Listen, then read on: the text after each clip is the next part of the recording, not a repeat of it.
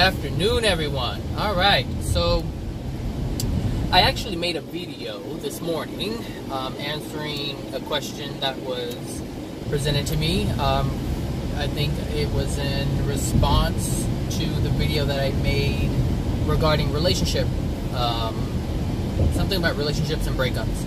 I can't remember what I titled it exactly. And the person had said that the story or the example that I was using, which was the gentleman that I was communicating with a few days ago, was about addiction. And so it was asked of me if I can point out how to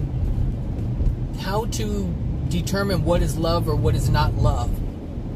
And so I thought I did a pretty good job this morning, but after more thought, I think there is a more concise way to present the information. And so here I go on my way home talking to you guys about how to identify love and how to identify when it's not present. So there's one thing to always remember about love, and that it will never ask you to do something in exchange for it. Ever. It never asks anything of you. Ever. And so this is how you know when someone has love or is presenting something to you that may look like love, but you'll be able to tell if it is or isn't. And the example that I gave, or the example that I was using with the gentleman who was having the breakup issue, is when I said that the girlfriend said that she didn't want to have anything to do with him, but yet asked him for something. And she wasn't asking out of love. Like, she was asking him to stay away, but yet give me something. I don't know if that makes sense. And so if you look at what he was doing, now he was acting in addiction. He was not acting in love when he actually helped her. He was helping her because he thought it was going to lead to more. Well, that's not love either. And the thing is, he's not loving himself, as he's allowing someone else to cause him pain. So when we look at love, it will never, ever, ever ask you to do something. It will never manipulate. It will never make you wait for it either. When someone says, give me time in order to love you, and you sit around waiting, that's not love. Meaning, that's not loving yourself.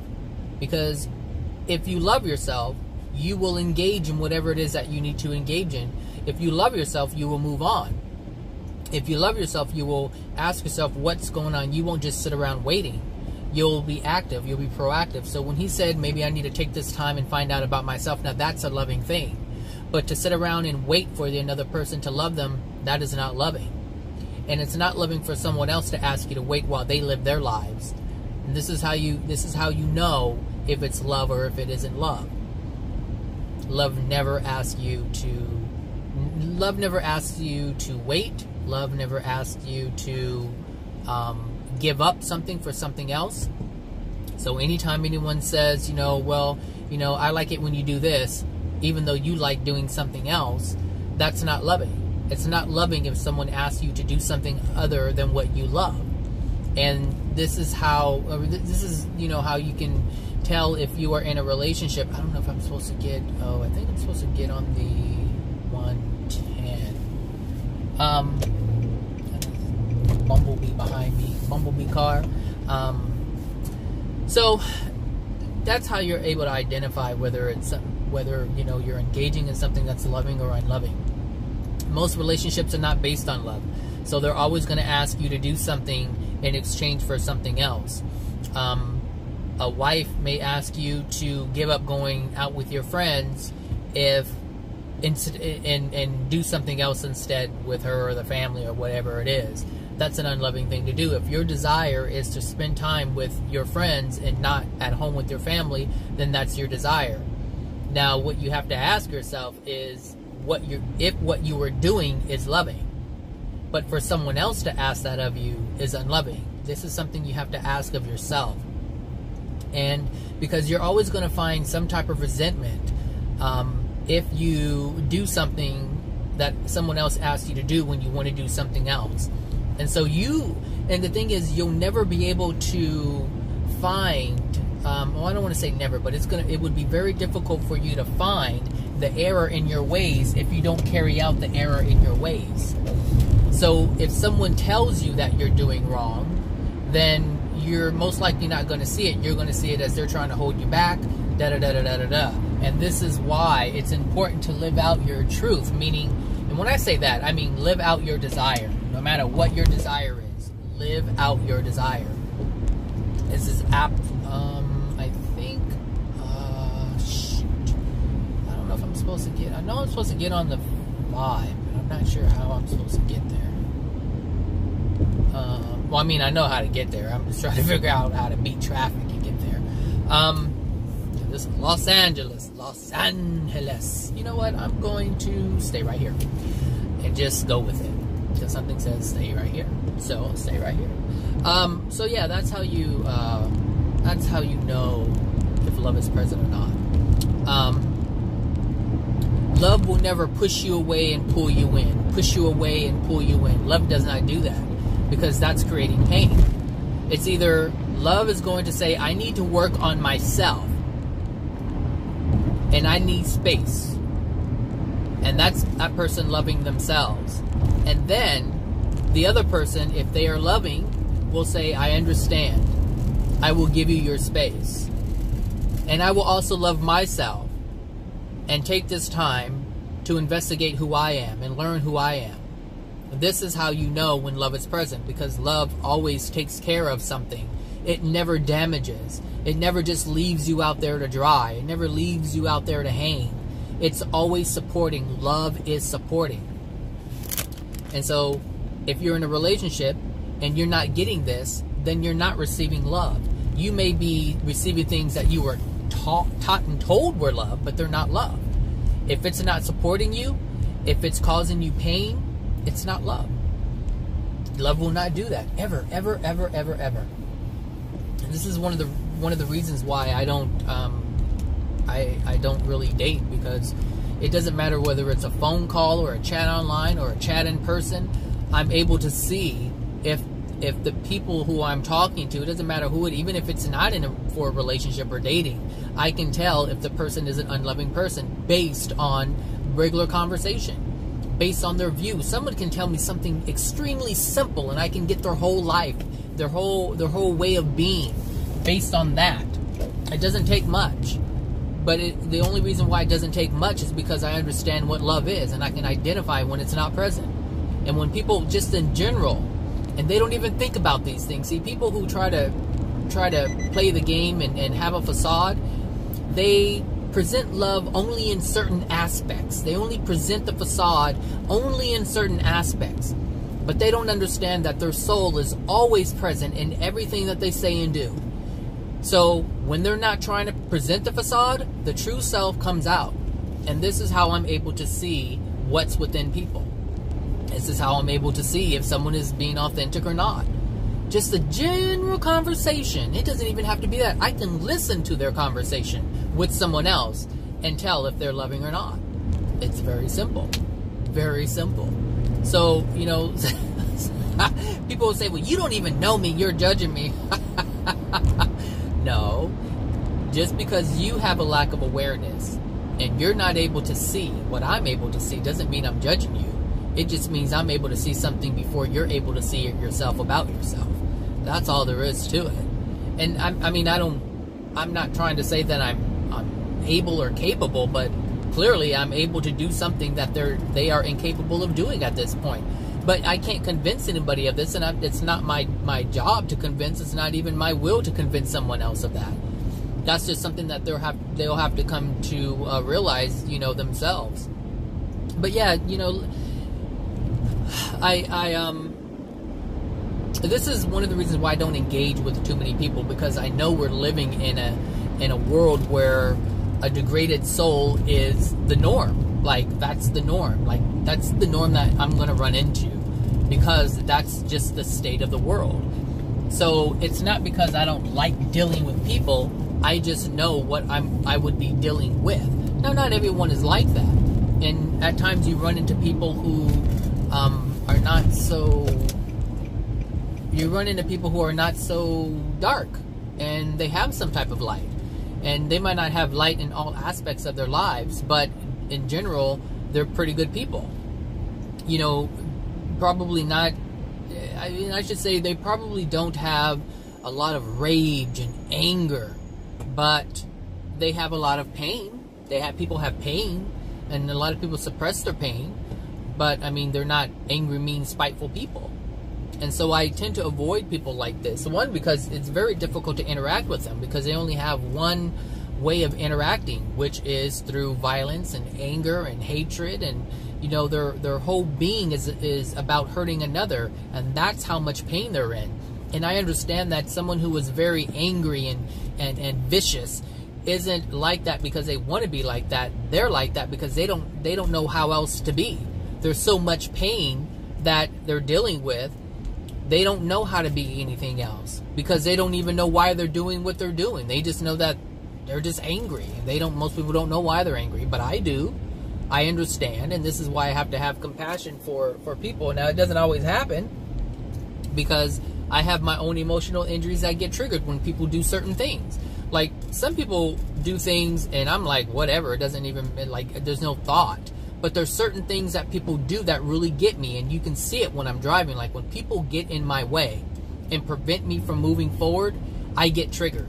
Why? Because this is this tied to an emotional injury of people not allowing me to express myself and move forward and be free. I didn't have that. So anytime someone prevents me from doing that, I'm going to be triggered. And so that means that that's something that I have to work on and release in order for that to stop happening.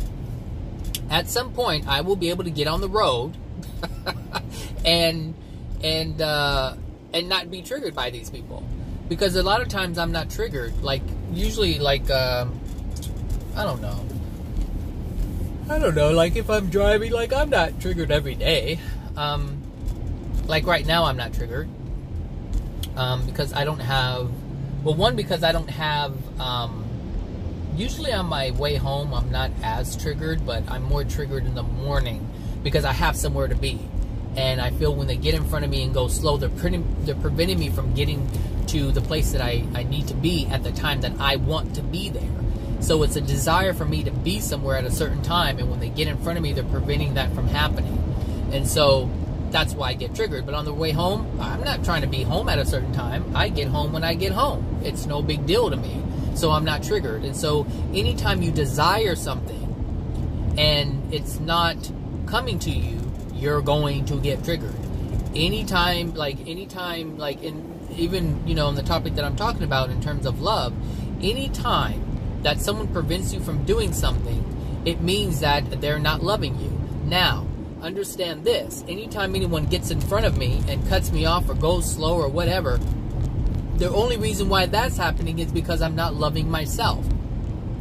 I'm not loving myself enough to release the emotional injury that I know is causing these people to be in my way. Does that make sense? So, you know, this is how you can identify, you know, if someone is loving you or not, or if you're loving yourself or not. Because anything that anything that happens to you, and understand that any unloving thing that anyone does to you is because of you. So it's not really the other person. Well, it's the other person not loving you, but understand that you leave yourself, I leave myself open to that unloving experience. It's always going to come back to us. It's never going to just be the other person. The other person is using their free will to carry out these unloving things that they can't help to carry out because it's within their soul to be unloving. But it's only doing that to help you out, so that you can see the unloving things within you that even cause them to be in your life. So, like I was mentioning, you know, with the guy, you know, it doesn't matter. And I told him, I'm like, you know, it doesn't matter if, I think I told him that, I'm not sure. I think I told him, it doesn't matter if, you know, he's not with her. She's still going to attract a person who's going to continually do things that question their trust or her trust in them, and he's going to continue to get involved with abusive women who are only looking to control him. And that's just the way it's going to be. So you can deal with the same face or you can deal with the different face. But the great thing about this is, if you deal with it, if he dealt with it, or he decided to deal with the emotional injuries while he was with her, as he's transforming and changing, their relationship will cease anyway. And he will be okay with it at that point. Right now, he's not okay with it because he doesn't love himself. But as he works on himself and he understands that he is worth more than some woman who's willing to manipulate and control him, what will happen is he'll start to love himself and he'll realize, I'm more than this.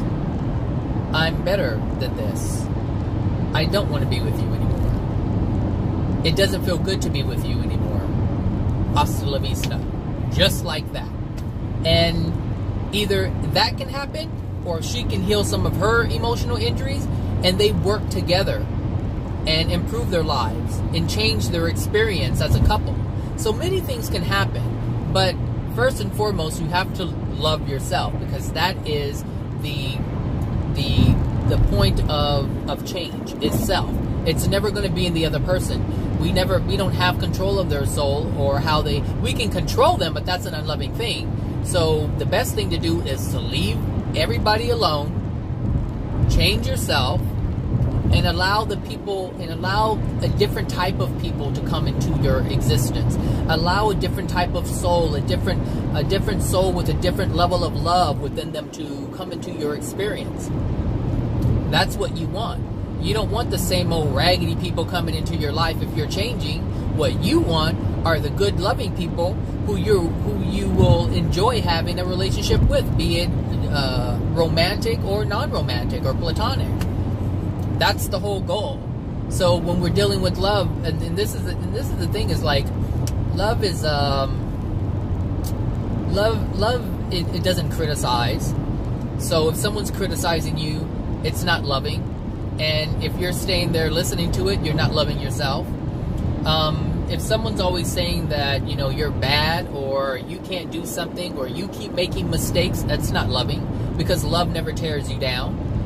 Love uplifts you. Love teaches you. Love shows you the way. Love shows you an alternative. That's it. So this is how you know if love is present or not. So, like with my family members, some of them, they're not loving at all. And so therefore, I don't want to be abused by these unloving people. I don't want to be lied to. I don't want to be manipulated. I don't want to be any of these things. And so I keep my distance. And there are some family members who don't do that, but there's other issues going on. But some people do not do that. But some people will. Like my sister. My sister is a loving person. Until she feels threatened and she'll strike at you. Well, that's not love. So therefore, she's not a loving person. So this is, and it's, you just have to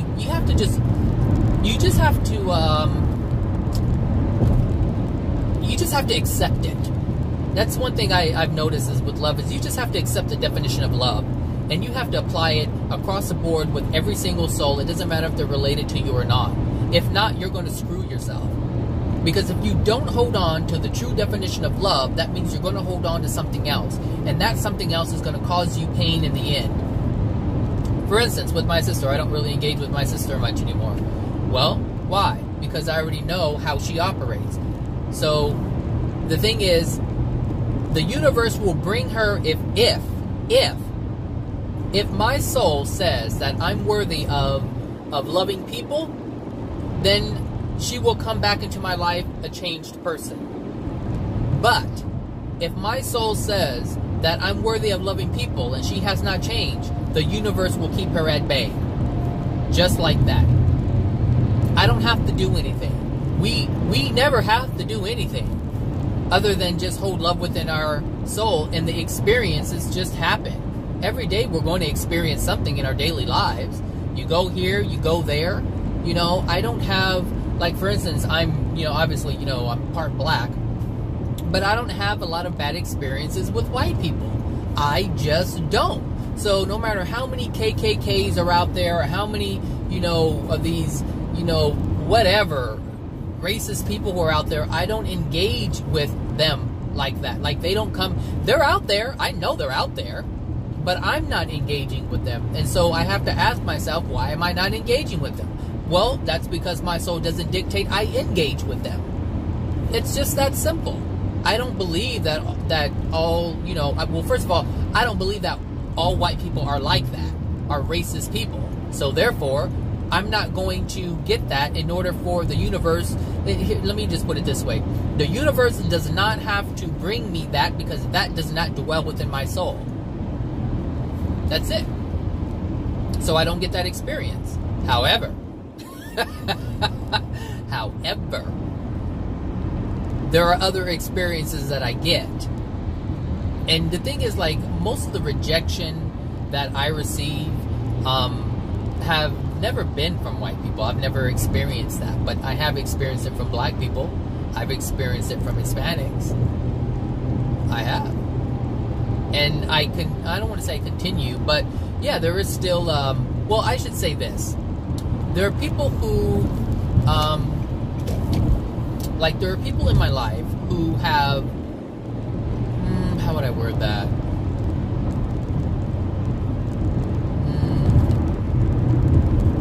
I should say this.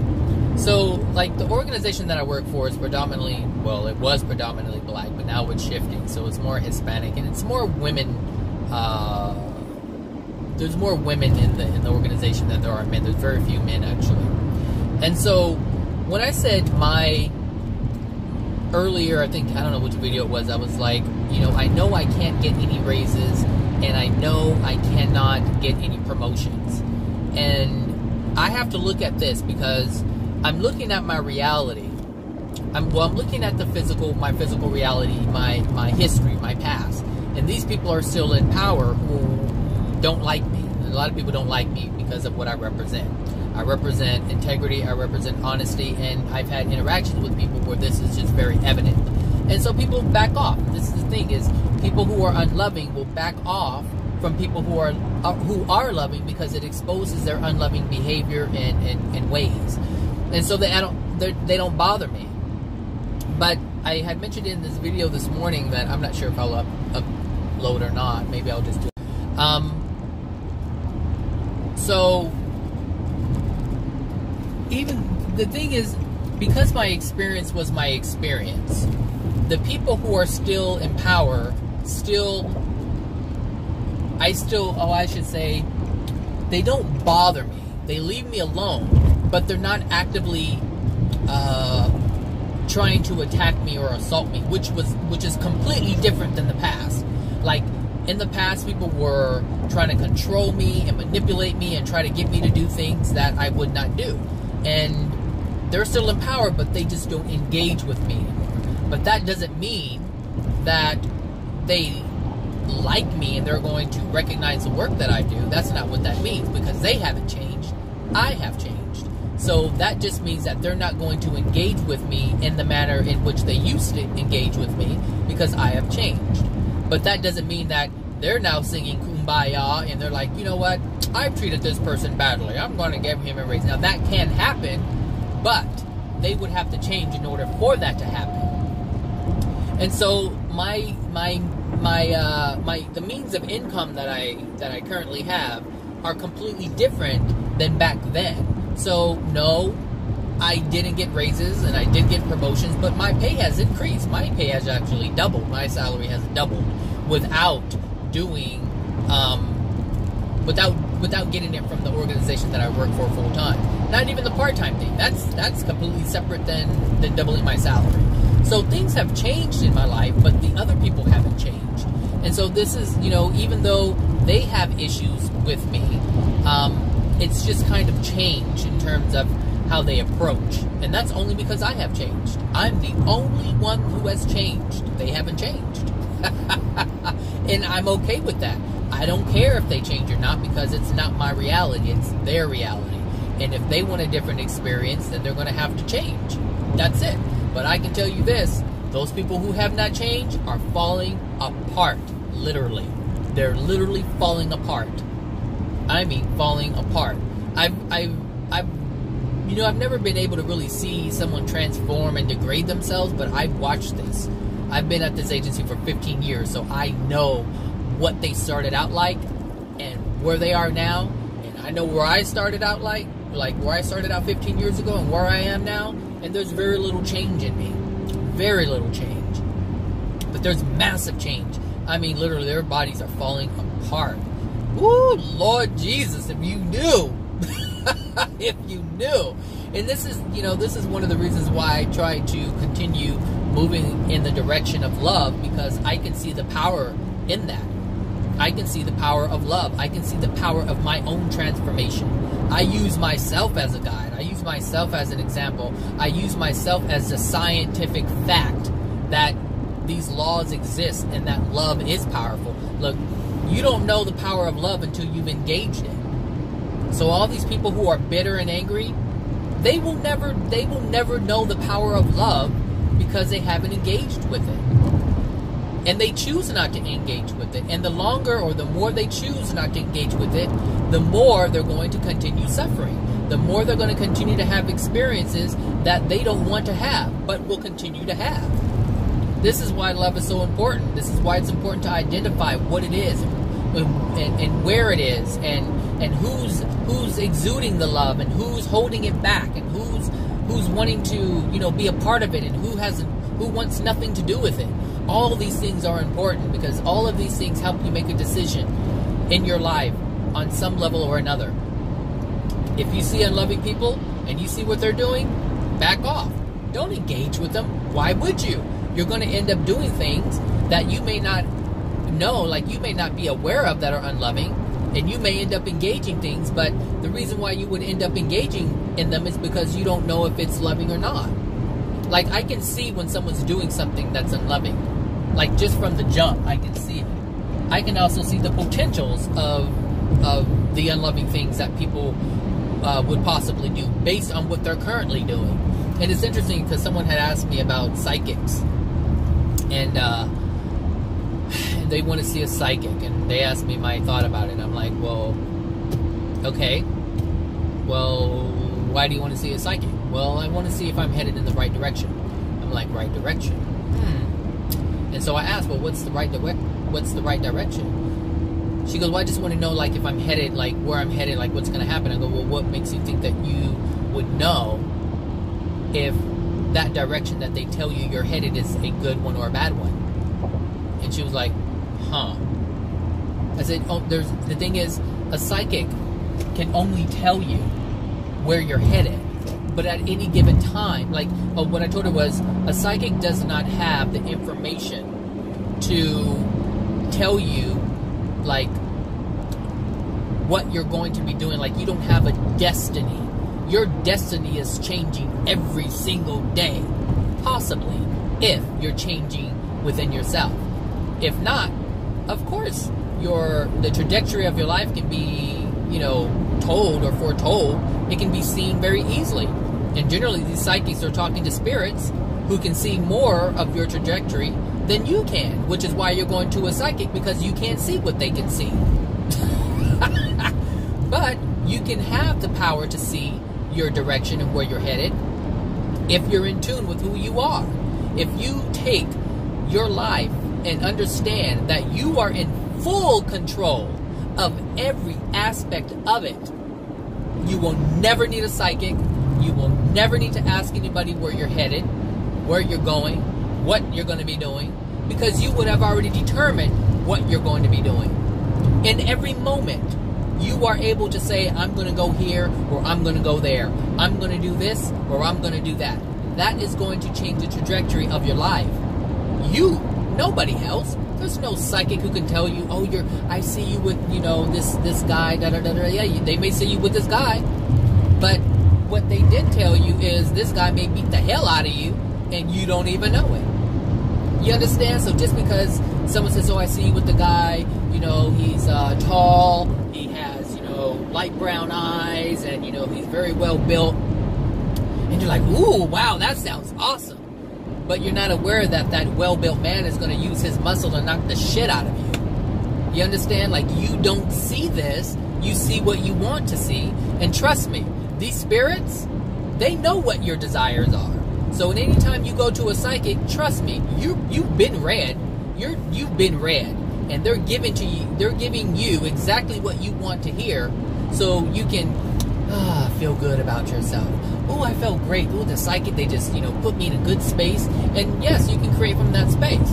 But that doesn't mean that you're only going to create from that space, because you still have your soul to contend with, which hasn't changed at all. If you just went to a psychic. So, I say love yourself and create your reality. If you don't know where you want to go, think about where you want to go. Take that time to think about what you want to do with your life here on earth. You're not here for very long. Look, 40, 50, 60, 70, 80, 90, 100 years is not very long. And, depending on your soul condition, you may live to be 100 years, but you may not be able to walk. Or you may not be able to see. Or you may be able to do all of these things and be completely active until the day you die. Like, your soul condition dictates all of that. So I say, sit back, ask yourself what you want to do, feel about the things that you come up with. Do you resonate with that? And then ask yourself why you want to do it. Because sometimes we desire things that we really don't desire, and we're like, where's that coming from? Was it coming from an addiction? Is this going to make me feel better? But because it's it's looked at as a great thing to do, like it's. People look at lawyers and doctors as being, a great accomplishment. But look how freaking miserable these lawyers and doctors are. Just look. Look at them.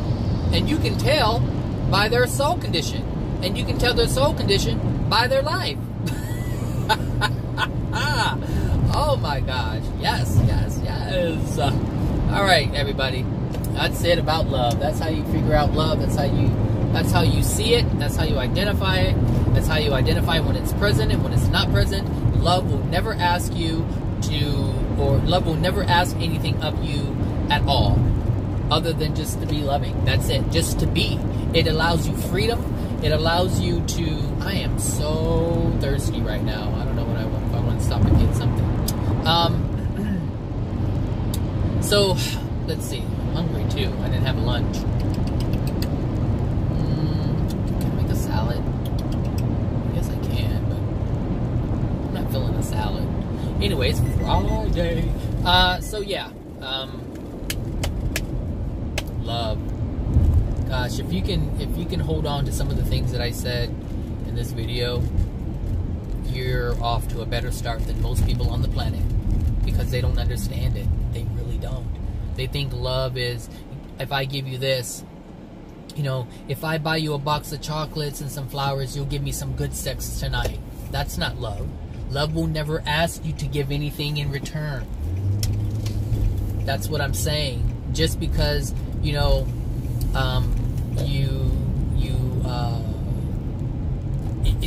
love doesn't. And the thing is, we have conditioned ourselves, humanity have conditioned ourselves to operate in this manner.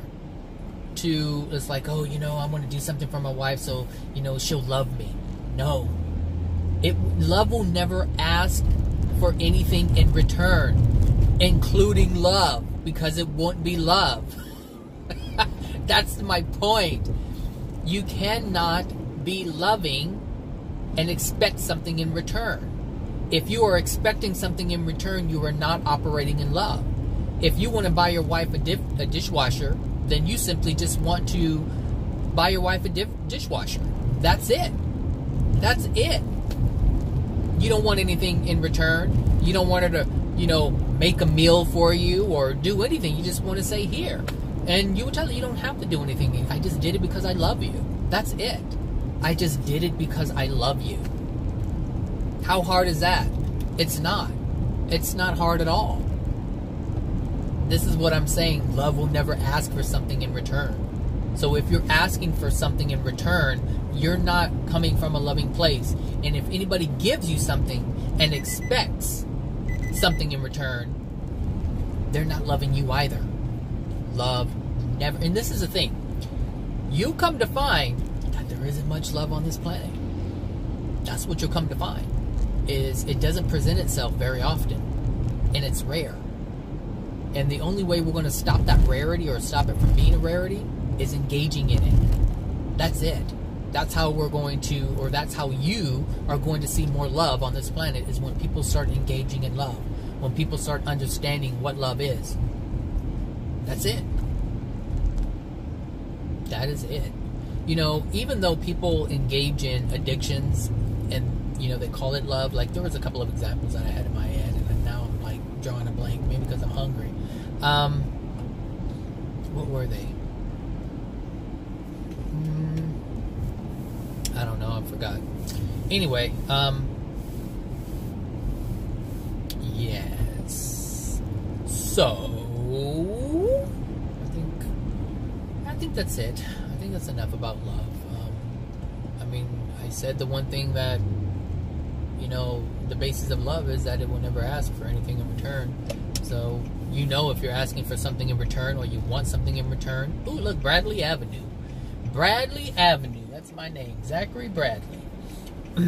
I have my own street, but I don't own anything on this street.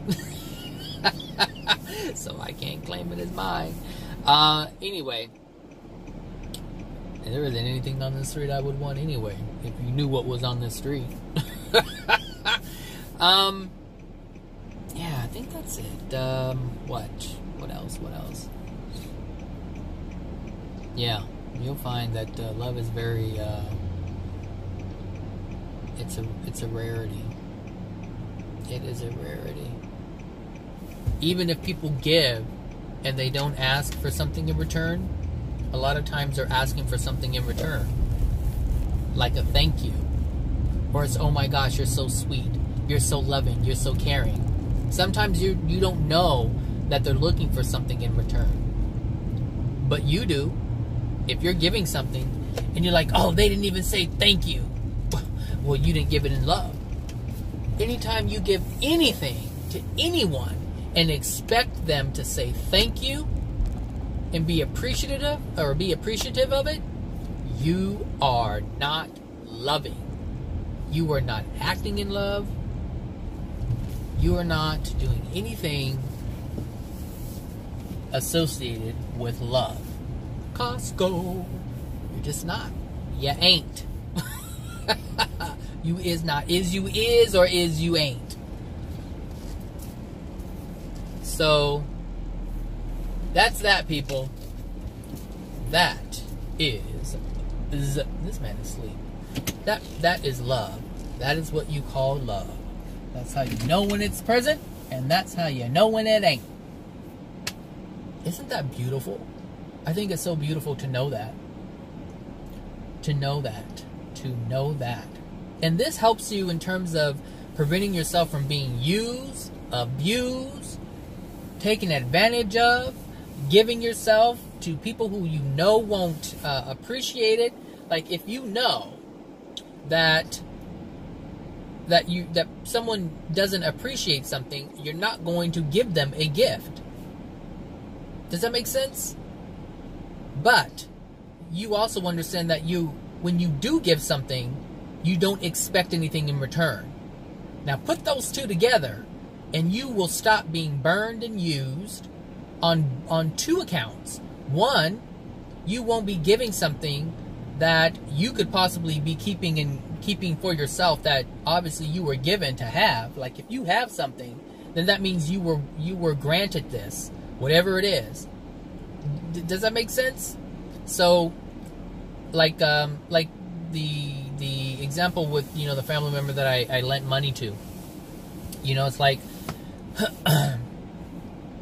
like, I already know, like, you know, it's like they really haven't said anything about, you know, the money that they owe me, and I haven't asked them. I'm like, whatever, like, I see my mistake. At some point I will let them know, but I see my mistake. But my mistake, just owning my mistake, is only one part of it. I have to speak my truth, meaning I have to speak how I really feel about the situation. So if I feel hurt, if I feel like I was used, if I feel betrayed, then I have to voice that to the person who betrayed me and used me. Oh, that accident is broken on that truck behind me. Sorry. And so there's two parts to that. That need to be taken care of. Ownership of my part, and to address the other person in terms of what they did. I have to let them know this is what your actions did to me. I'm not saying you're responsible. I'm just saying this is how I felt. And I would appreciate if you don't ever do it again. Very simple. Very simple. And the thing is, that prevents the other person. It helps the other person. This is the amazing thing about truth, is it allows you to release that. It's like you're honoring yourself. You're informing the other person of their unloving ways, allowing them to become aware of their unloving ways, and then that's it. Like, you've done your part. You've lived in love, and all of that, you have just lived in love, and that's it. You walk away living life how you feel you should live your life, learning a lesson from that. You gave truthful information to the other person, allowing them to walk away and use their free will how they see fit based on the information that they have. Maybe now they won't ever do that with anyone. Maybe now they'll think twice before they ask someone for money. Like, well, can I really pay it back? You know, am I unsure? Because if I'm unsure, I can't say that I'll promise to pay it back. Do you understand? So this is why I love truth so much. This is why I love love so much, because it just takes care of everything. Like, it's the one thing that just takes care of everything. And you don't have to worry about it. You don't have to sneak around. You don't have to make stuff up. You don't have to worry. It takes all of that away. All of it. It just wipes the slate clean. Just like that. Just like that. And just like that, I'm about to enjoy this weekend. So you guys have a wonderful weekend too. If you can. If you have enough good stuff in that soul of yours, then try to enjoy it. And if you don't, make some changes so that you do. It's really that simple. All right, everybody. Take care now. Bye.